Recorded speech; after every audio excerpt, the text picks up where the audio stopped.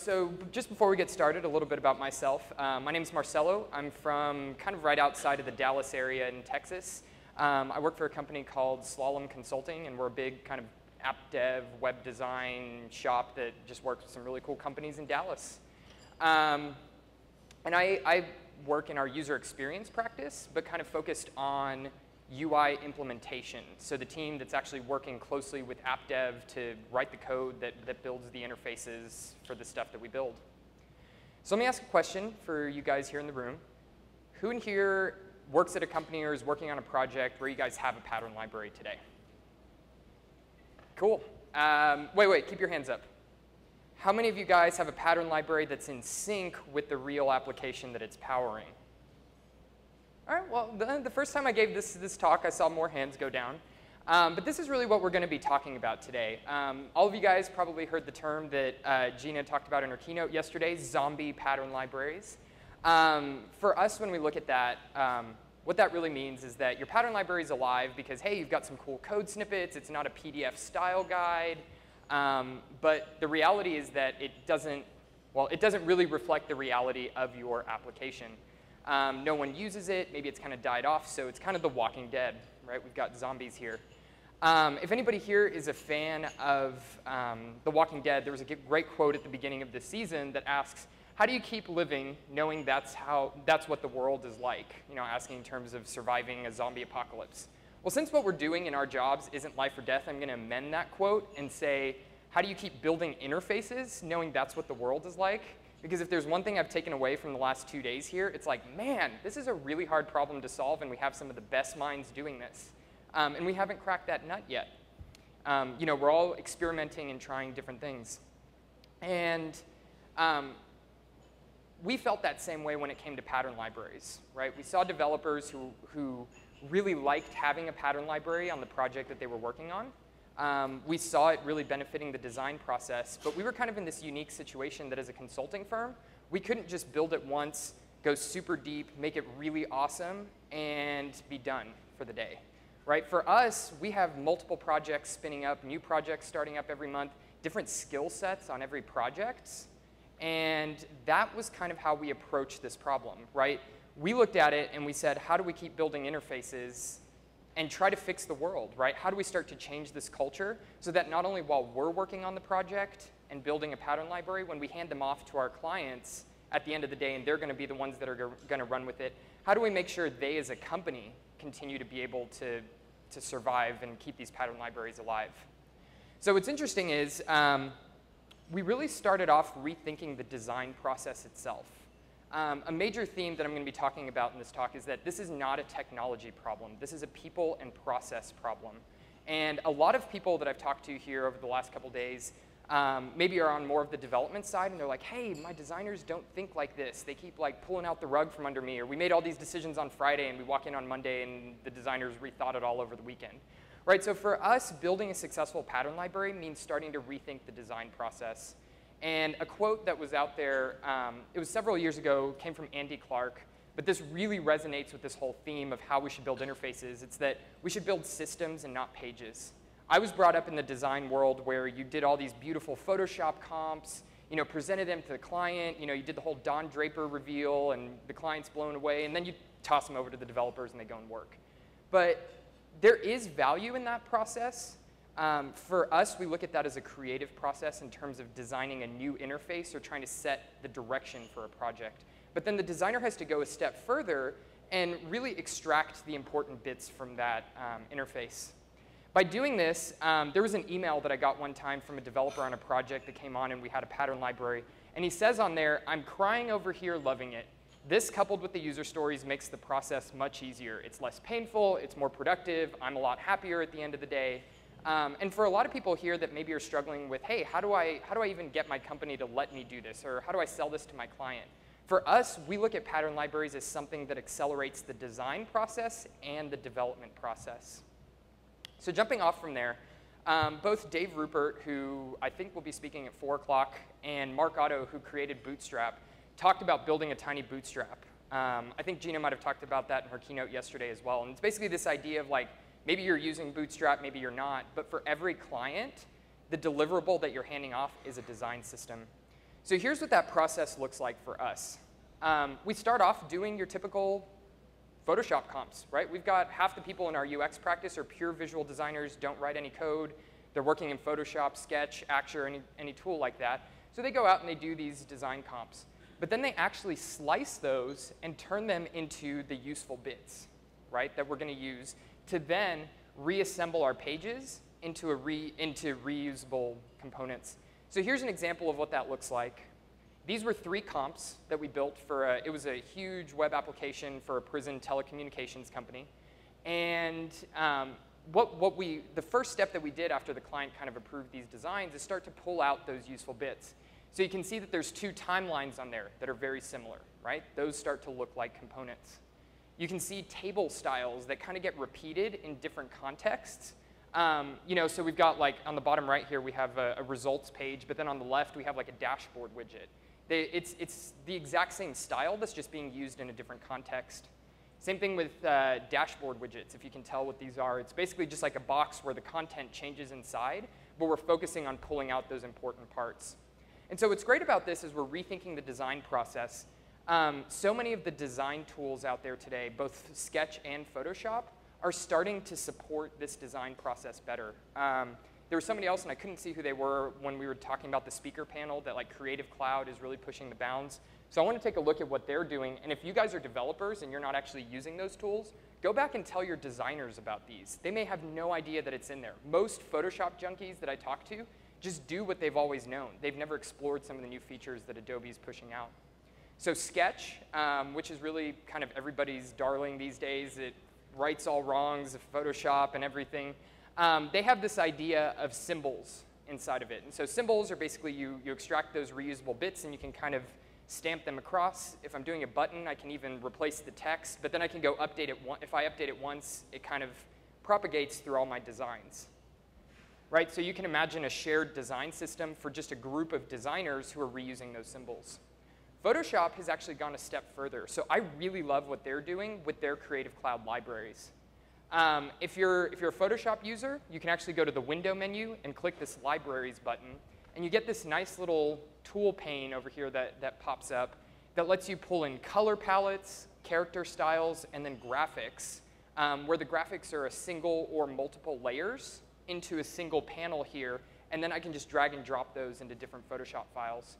I believe with the last release that Photoshop did, you're actually able to collaborate on these with teams as well. So you can have multiple people contributing into the library, and as they make those updates, those changes will propagate. And again, if you're working in a design process where you've got kind of Photoshop being handed off to developers, Photoshop even lets you generate these websites using Creative Cloud that takes that content, and you can send your developer to this page and say, hey, here are my patterns. Go build these as patterns in our pattern library. So this is great. But at that same time, you still have that design process where you've kind of got people working in Photoshop over here, you've got developers working in code over here, and that's really where we see the design process breaking down. Tools don't fix the problem. You can be using Photoshop libraries or Sketch or whatever it might be, but it's the process that you have to focus on changing. I don't know about where you guys come from, but where I come from, a lot of design processes look like this. You've got designers working on one side, kind of doing discovery and design and kind of working through those changes. And then you've got a silo, and then developers working on the other side where they're just developing and testing those features, right? And you kind of get this toss over the wall or silo. And that traditional handoff is broken, right? And that's what we're looking to fix with pattern libraries. We need to kind of unify all of those into a single cycle where we're doing discovery, design, development, and testing. And what's great is pattern libraries are the central hub to do that, to kind of unify that design and development process. I've even referred to the pattern library as the Rosetta Stone between design and development, because it translates what design intended into something that developers can use. So here's what that looks like. You remember that design process that we were talking about. Of course, the pattern library becomes that middle bit that really documents what those sliced up pieces from your designs are. So here's what that looks like on a typical project for us. Once we have a mature design system and it's kind of well documented and developers are comfortable using that, designing looks more like this, right? I probably wouldn't, well, the guy who did these sketches, I wish I sketched this awesome, but this guy would maybe post these sketches to Dribbble, but I would say I would not post most of my sketches to Dribbble, right? And all of a sudden, as a designer, I need to get out of my own, my desire to be recognized and realize that a lot of the work that I'm doing at this point is not focused on the types of things that I can post to Dribbble and really advertise in the community. Instead, I'm just doing sketches that can illustrate something. And so from that sketch, we can line up the page that this was representing. And here, the way that we've worked, we've even gone so far as building a prototyping framework that makes it super easy for designers to just write some HTML and CSS and build an application, or build a prototype of that application. And so as a designer, I can go build this prototype, or I can hand that sketch off to a developer and basically say, hey, look at these side by side, right? I can put visitor approval over here, and I know what that component, that reusable component looks like. I can put a details panel on my sketch and basically just tell the developer, hey, go use the details panel, or whatever it is, the details component. And so they just know that they can drop that in. What that does is it eliminates waste in the design process, right? If you think about it, wireframes, comps, all this documentation that designers put together, red lines, it's all waste. It's all in support of building the application, but it's throwaway at the end of the day. And so we're able to skip kind of the Axure, balsamic, low-fidelity wireframe part. We can skip high-fidelity Photoshop comps. And really what happens is the role of the designer starts to evolve, hopefully into something that they enjoy doing, right? What the pattern library really enables a designer to do is get away from tweaking Photoshop comps on a Friday afternoon at 5 o'clock for developers, and instead focus on solving real user experience problems. User flows, talking to users, doing testing, generating new ideas. If you're in a consulting mindset, we do a lot more group facilitation, and we look for those types of skills where we're bringing stakeholders together and kind of running design studios and having them generate new ideas for us to test. Right? All of a sudden, I'm not sitting in Photoshop all day. My role is really becomes problem solver. So as you walk into that, a question to ask yourself is, where does your pattern library live in the design process? Right? We're talking about process. And we've put together a maturity model that's kind of what we've seen at different companies, and just different ways that people inject a pattern library or maybe are doing design. So the lowest level that we see is kind of just inconsistent. I'm talking to a client right now that has 40 applications that were built over 10 years, and it was literally like they built the first application, they copy and pasted the CSS into a new project, started building the second application. And so if you look at like 2 applications that were built kind of at a near time, they look the same, but from like application 1 to application 40, they're completely different because that design system evolved, and they didn't go back to their old like web forms project to go update the CSS in there. It just wasn't worth it. From there, this is actually probably the most common. A lot of companies will go hire an ad agency and do just kind of like a one-time style guide. Usually this is like a branding document or something like that.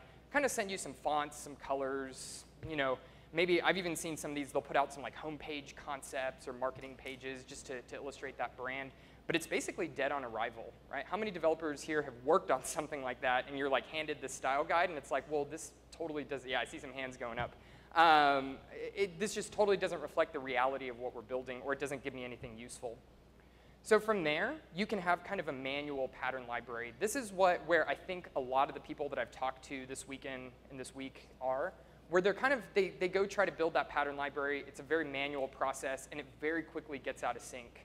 I was listening to an interview with MailChimp, who did a big redesign, and they had an old pattern library, and they kind of went and redesigned the whole application, but then once they launched it, they had to take a step back and then go back and redocument everything that was in their design.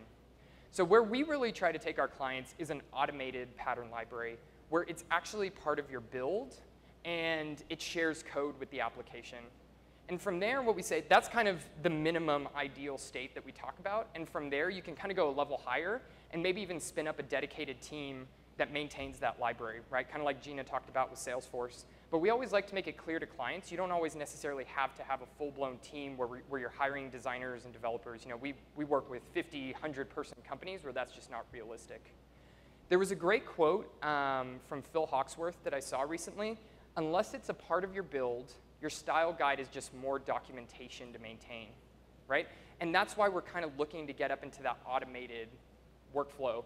And really, the best term that I've heard for that it's the holy grail, right? The holy grail is I can keep all my styles synced in the same place and just share that code out to multiple applications. So who doesn't want to go find the holy grail? I mean, come on. So here's the thing.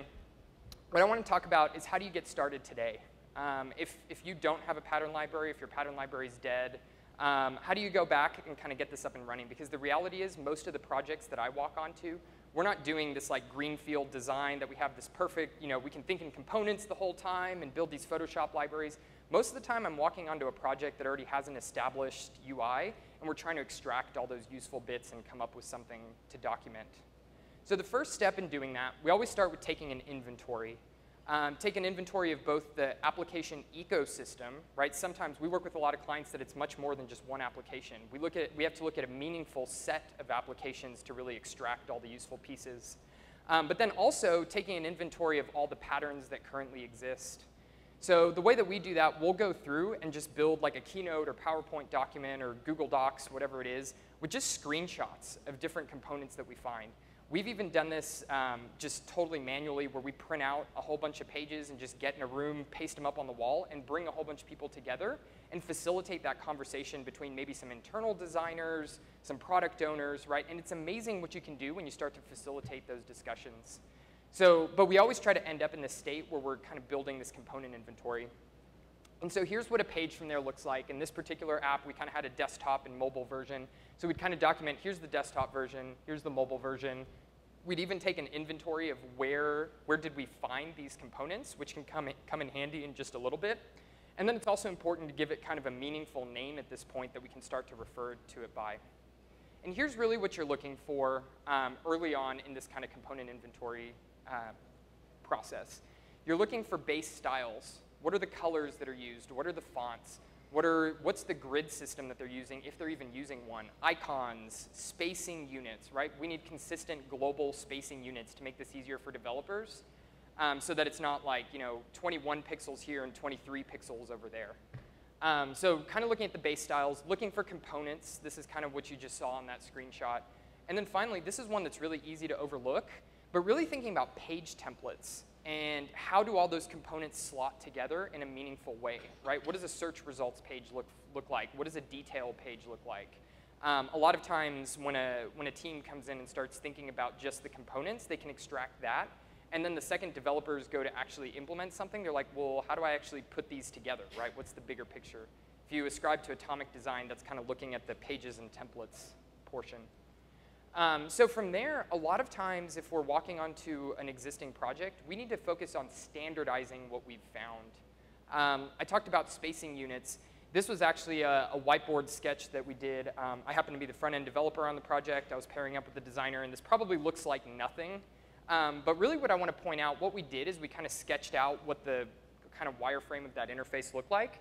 And then we met with the designer and we were like, hey, let's standardize this, right? So it's 30 pixels of spacing above and below these form fields. We're going to have 40% space around these units. We're going to have 2 columns on each side, right? On this particular project, the designers had used a grid system, but then the developers had been really inconsistent in applying it. We also gave kind of each component on the page, like core page header, core page content, et cetera. We kind of started to give it those meaningful names. So this was, again, you can see, I'm talking about people and processes. It was fostering that discussion between the designers and the developers.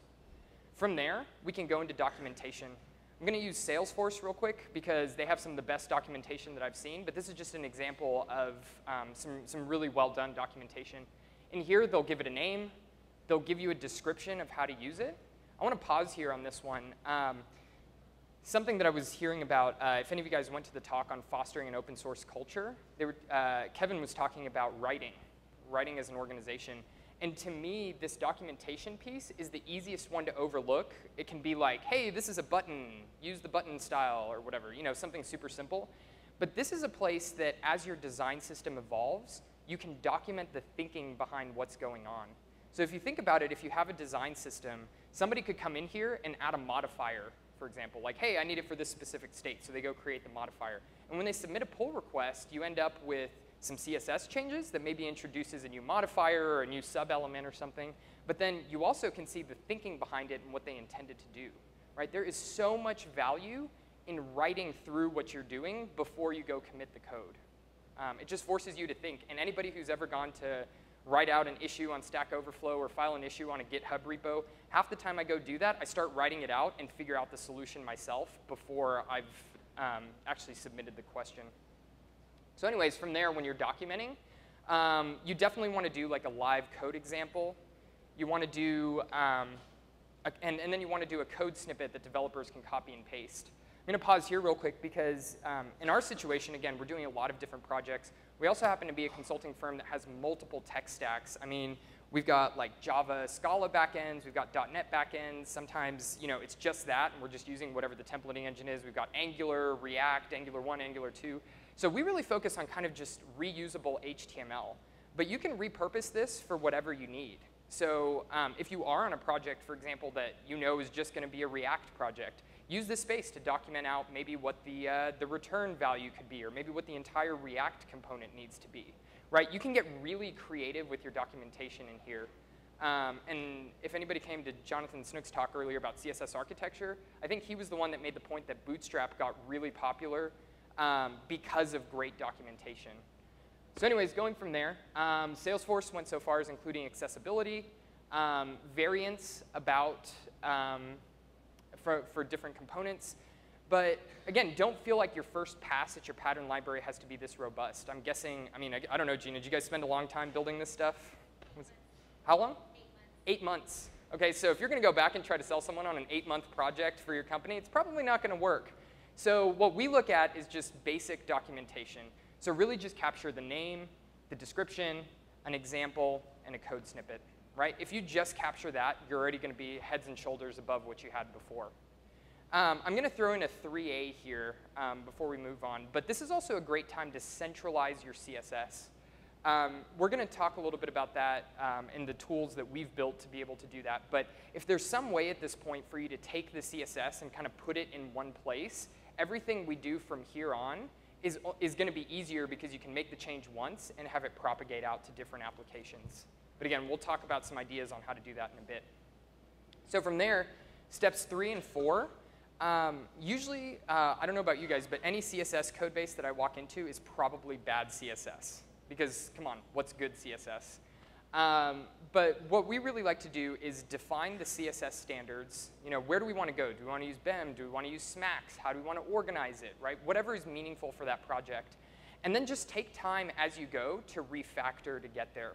So here's kind of the approach that we take to do that. First, what we try to do is build reusable components, right? Just focus on kind of good CSS practices in terms of just keeping those concerns separate in terms of a single component. So in this case, this project, we have components, and we've got like the buttons, the features, the footer, and a hero. When we refactor those, then we can focus on namespacing the CSS. Again, use whatever practice you want here, SMAX, BEM, whatever it is. In this case, though, the point that I'm wanting to make is you can start to refactor these components and rebuild them in your pattern library. Right? So if I identified this accordion that's out there that's maybe implemented in 3 or 4 different ways, we've gone and we've standardized that component, then I can go rebuild it with good CSS from the ground up and kind of give that, and just use a unique namespace that makes sure that everything is going to live within that component. Right? So from then on out, we kind of have this new pretty component that then we can focus on refactoring as we go. So maybe a story in this 2-week sprint is going to be, hey, go rip out all the accordions and let's implement the new one. Right? So you get this small unit of change, and then you can kill all that dead code. From there, I always like to point out find in project is your friend as you're refactoring. You know, obviously, you want to find like what classes are used, how are they used. One little tidbit, and I'll have the slides up there later, so don't feel like you have to capture this. This regular expression search, and you can use it in Sublime Text, Atom, anything else, will look for any instance. So you can see at the end I have table. This is going to look for any instance where class equals, and then inside of the quotes, you have table. Again, that can be useful because if I'm refactoring or I'm trying to look for what the class table uses, there's going to be the HTML element table. There might be table all over my JavaScript. It might be all over the place. So this just helps you find specific instances of those classes. And I always like to point out, and mainly this is a reminder for myself so I don't forget, but don't forget about JavaScript. Right? If you're walking onto like a jQuery project, It's really easy to be like, hey, found this CSS. It's not used anywhere in the HTML. Delete. And then you find out that that class gets triggered by jQuery or something like that. And it just didn't exist in your HTML. So never forget about JavaScript when you're refactoring your CSS. So that's kind of the technical part of building out the pattern library. But from there, really focus on governing the library. This is really the meat of what I was saying, that this is a people and process problem. This is not a technology problem, right? Doing steps 1 through 4 that I just talked about, that's pretty easy. On most, small to medium-sized projects, that can be done in a couple of weeks if somebody can go heads down. But really looking at what does that process look like going forward. So the first thing that we really try to do is, if we're extracting the CSS, kind of putting it in a different place, is really focusing on CSS code reviews. There was a great talk yesterday about CSS code reviews, and so she actually had a whole bunch of points to look for in your CSS. Honestly, I would just send you to those slides whenever those get sent out, because it was this amazing list of stuff that we need to look for. But if most of you guys, I would guess, all of you really care about CSS. Obviously, you're here. But when you go back home, I bet most of your projects are like, hey, we submitted a pull request. The developers tore up each other's code, the JavaScript, all the Ruby or whatever else, and then it was like, oh, and the CSS, yeah, whatever. I don't care what was going in there. I think Jonathan made that point earlier today, if anybody was in his talk, and that totally resonated with me, because that's what I see on most projects. So if you can really focus on doing those CSS code reviews, that's going to push you to keep that CSS scalable over time. I'm not going to spend very long on this because Gina talked about it yesterday, but the team models for scaling a design system. Basically, this was a Nathan Curtis article. He was talking about 3 different models. He had the solitary model, where this is kind of the Bootstrap version, where, hey, we built this, you guys can go use it. That might be how you guys approach this when you get back to work. There can be the centralized model, where it's like, hey, we're going to have a team, and they're going to maintain this pattern library. And I'll just point out here that this is what a lot of clients, when we first sit down with them, they think, yeah, that's what we can do. They get really into the pattern library. They're pretty pumped about it. Maybe they read some articles about it. And they're like, cool, we're going to go hire 3 developers, and they're going to maintain this pattern library. And that's where we have to clarify, this isn't always the best model by itself, because you run the risk, and this is what I've seen with developers that have been put on this, their deliverable is just building some documentation, and they lose the context of the products they're building this for, right? They're really bad at going out to those product teams and thinking about the problems they're having. So that's where Gina talked about the federated model as well.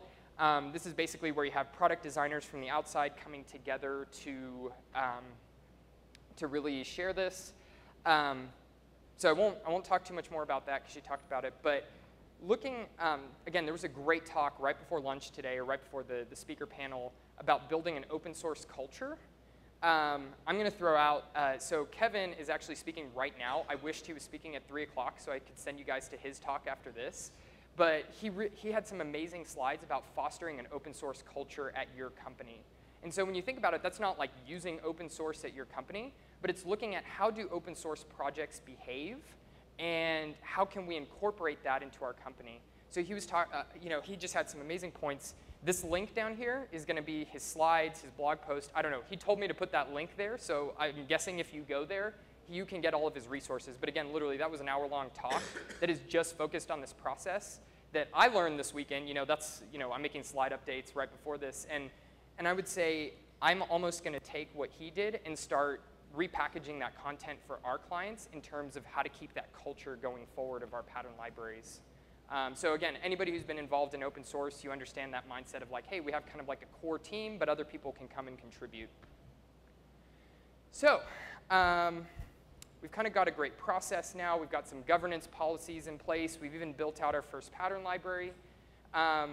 So when we did that, again, this whole project came out of myself on kind of our design UX side, and one of our principal app devs, his name was John Gully, and he couldn't be here.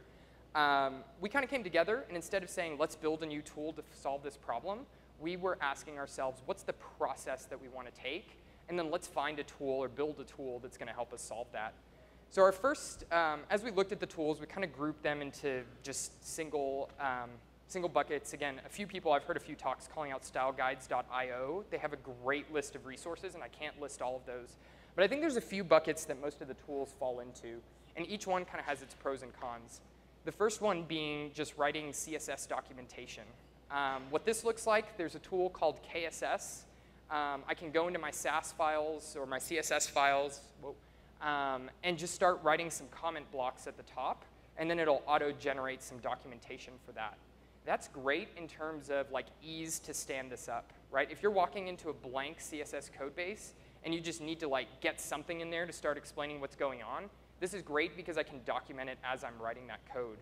Now the issue here is that this again becomes more focused on documentation, and it doesn't solve the problem of developers just going in and like slamming in a change that breaks everything. And it doesn't encourage the team to necessarily write better CSS. The next step on these is kind of just building a static site, right? Building the documentation. Definitely, probably the most popular tool out there is Pattern Lab. This came from Brad Frost. And again, this one's really focused on just generating your atoms, your molecules, et cetera, and documenting them, really designing them in your system. He's got some awesome tools in there for like viewport, breakpoints, and everything. Now, the issue with this is it's still separated from your implementation. And I say that with an asterisk because I've actually talked to a couple people here who have rigged up Pattern Lab to basically copy all their CSS code over to their main project, and it's this whole like MacGyver-like paper clips and everything else. From what I've seen, Pattern Lab is great if you're mostly a designer and handing this off to a development team and then walking away. But if you're really focused on kind of that ongoing maintenance, you need something that's more integrated. So that's kind of the next step. There are a few tools out there, something like Source.js, where it actually goes into your application and extracts the useful bits and kind of auto-generates some documentation.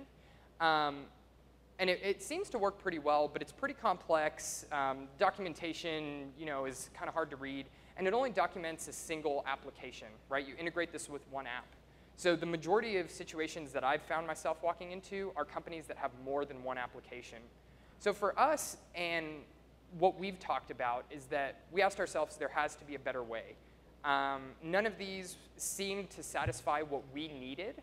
Again, some of these tools work great for specific situations, but given that we needed to go on projects and be able to spin these up rapidly, promote some good CSS practices and other things, we went, like I said, we envisioned kind of our dream process. We went out and we did build our own tool for doing this. It's called Pattern Pack. It's an open source tool that's out there, and it kind of does three things really well. It allows you to design and build your interface using tools that you're probably familiar with, HTML, CSS, JavaScript if you want to use it.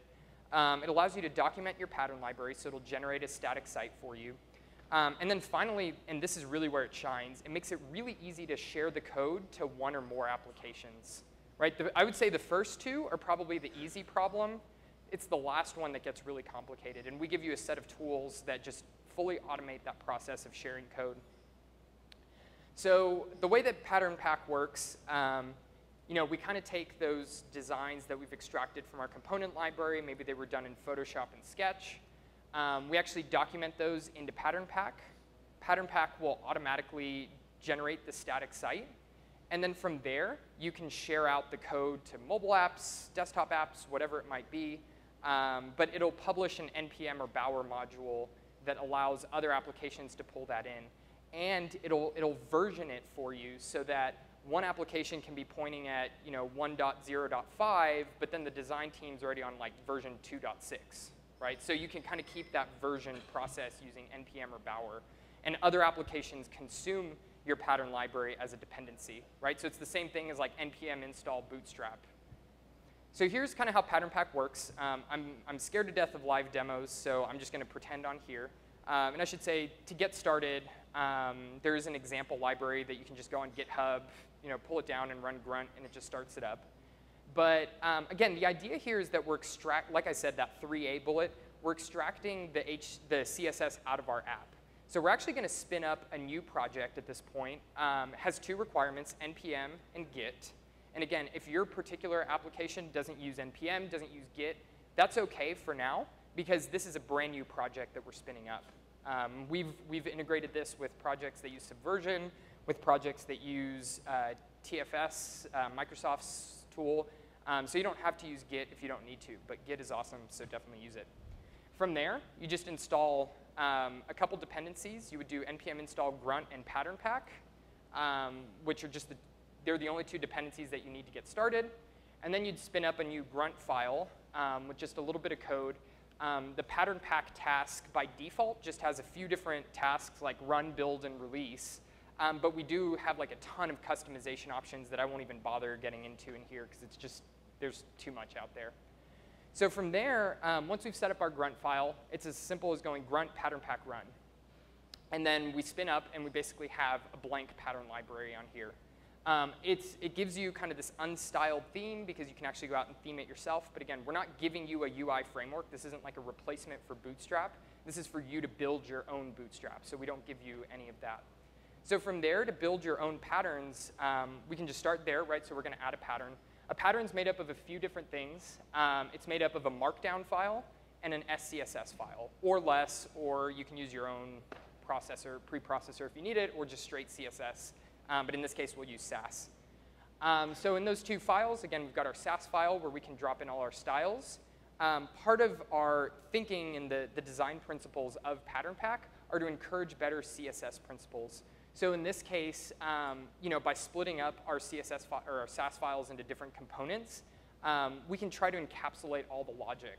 Again, I know that sounds really simple, and maybe we're doing it, but when you have new developers walking onto a project like this is just trying to push them to do those CSS best practices. We're adding just enough friction in the process that makes them try to think about things like this.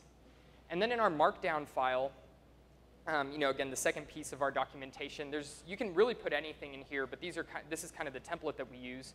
We'll put in the documentation, which again, you can put anything you want inside of that documentation. We'll do a live example, so this is just straight HTML that's just wrapped by a div, and then we'll put just a code snippet underneath that's just inside of a markdown code block. And so inside of that file, you'll hit save, and then your browser will auto-refresh, and it'll generate that documentation for you out of the box. So it's got live reload built in. It'll just run in the background, and it'll watch everything. So that's great. Again, that's the part that's probably the easier portion of building a pattern library. So like I said, where Pattern Pack really shines, and what I was impressed by the first time I saw the prototype that John put together of this, is really unleashing your creation. From there, you really want to look at semantic versioning for your design system. If you're not familiar with semantic versioning, it's the idea that you have major, minor, and patch releases. By default, kind of if you go read the semantic versioning, there's a website out there, semver.org. If you go read it, kind of the way that they say it is a patch release. The idea is that these are kind of like bug fixes, just small changes. A minor release might have a few like small breaking changes, maybe it would require some code updates, but then major releases are like, hey, this is a totally new thing, you're gonna have some major breaking changes. But what we really talk about is as you're thinking about your design system, customize this versioning to meet the needs of your project. We've worked with clients who do a new release every 2 weeks because they're pushing to production every 2 weeks. So they bump that major release to match their production cycle. We've worked with other clients who, again, the design system is going to be completely independent of their versioning process, right? But you need to come up with a way that developers can look at this and understand with their versioning. Like, if I'm going to bump it a patch release, I know that I'm not going to break anything. But if I'm bumping a major release, hey, this is probably going to be a lot of work. That was actually a point in the fostering open source culture talk, where Kevin really talked about taking that burden off of your developers to understand, like, hey, I'm just upgrading to one of these, and I can kind of slot the appropriate amount of time based on what those numbers mean if you're using true semantic versioning. So again, that helps, and Pattern Pack's going to make it super easy to bump that. So if I go and I create a new component and I want to release that to my application, it's 2 commands to go and do that. You do grunt pattern pack release. It'll do some cool stuff in your terminal. And then you just do a command git push follow tags, which again, that's just your typical git push command, and that just happens to push some tags up. So I know when I first saw this, because then John did the initial prototype of this portion, I felt like this. I was like, wow, this is crazy. What's going on here? How does this black magic work? So here's kind of what Pattern Pack does behind the scenes for you. It builds your static site, right, all that documentation. It also builds all the dependencies, so your CSS, everything else. it increments the version inside of your package.json or your bower.json file automatically. So depending on which type of release that I do a pattern pack release patch, release minor, release major. It'll just automatically bump that number. It'll create a new commit locally that is really nice because at this point I can go and like review my changes before I'm pushing out that new release to make sure all my intended changes are in there. This might be a great step where you can take a step back and go write some documentation or keep your change log up to date to see what's going on. And then finally, it tags that new commit, like uses a git tag to reflect that. So I can do all this locally, and then once I push it up, then in my repository I have that version available. That's part of the magic of NPM and Bower. When you talk about versions, all it's doing is really pointing at a tag inside of your inside of a Git repository. So then finally, how do you integrate it into your application? We have built-in support for NPM and Bower. And really, it should be as simple as npm install my pattern library. But again, anybody who's used NPM knows that this would mean that my awesome pattern library is a public-facing pattern library or public NPM module. So that doesn't always work. The fact is we work with, actually all of the clients that we work with need to keep it private. So one option is to publish a private NPM package. But the workaround that we often use is you can do an NPM install and point to a Git repository on GitHub, Bitbucket, anywhere else. A little hack that we use, if you look at the anatomy of a package.json dependency, is that I have my dependency, but then I can actually point using a username and password at my library.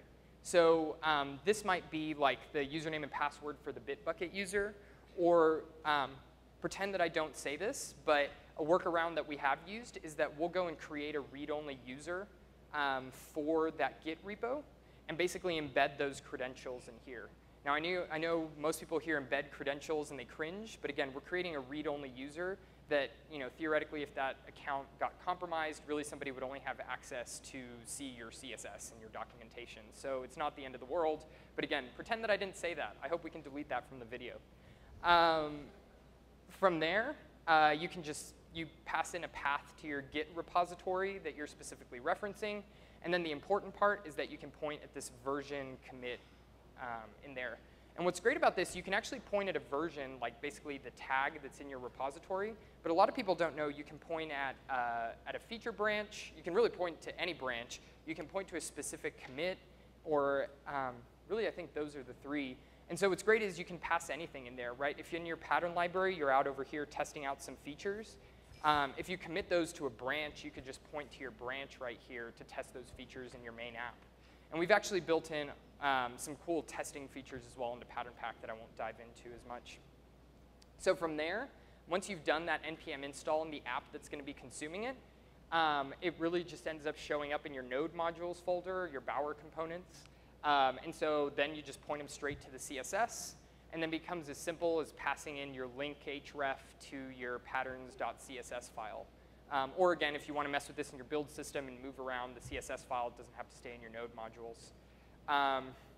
Yeah, and actually I will point that out because we have a couple minutes left. So the one feature that we put together our very first alpha version, rolled it out on a project that we were working on, and within 5 minutes, anybody who's kind of followed this, developers were like, oh my gosh, this is the most annoying thing ever, because now to test any CSS changes, I'm having to go like do a release over here in this repository, do an npm install in my main project, and it didn't work.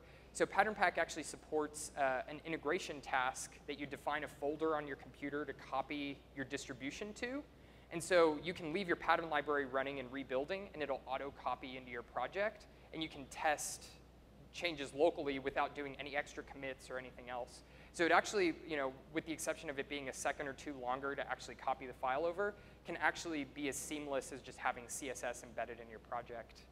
So again, first 2/3 of this talk were really focused on process, and hopefully anybody here can take that away. The last third is Pattern Pack. Again, these are just ideas. I actually talked to somebody here that was almost doing exactly what Pattern Pack does already, and we're just trying to provide you some tools to speed that up and make it easier. If you want to check out Pattern Pack, it's available at patternpack.org. We've got some great guides out there, Yeoman generators and all this other stuff. And yeah, so that's Pattern Pack. And so just to recap kind of what we're doing here, you know, so much of this pattern library process is about rethinking your design process from the ground up. So again, we need to get into those cycles where you're doing discovery, design, development, and testing all together and doing that. So how do we fight zombie interfaces? How do we fight zombie pattern libraries? We focus on modularizing, you know, getting our code to keep those concerns together. We document what's going in there. Spend more time writing, not for the sake of documenting, but for the sake of thinking through your changes. Share that code so that it can live in one centralized repository and you can make changes once and have those propagate. And yeah, that's it.